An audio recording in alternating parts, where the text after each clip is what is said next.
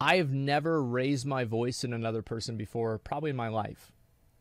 Like outside of like yelling at somebody in like a video game or something like that, I never yell at somebody.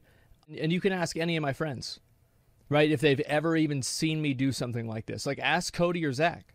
And they've known me for 20 years, right? There it is. You know, to me, like I am a very, very like modest, like mild-mannered person. I know that about myself, and I know that that is insulting someone by raising your voice. No, I'm not afraid of insulting someone by raising my voice. I just think that it's never, if I have to raise my voice at someone, I don't want to be around them. So instead of raising my voice at them, I just leave. There's never been a point where I've ever had to do it to another person to solve a problem.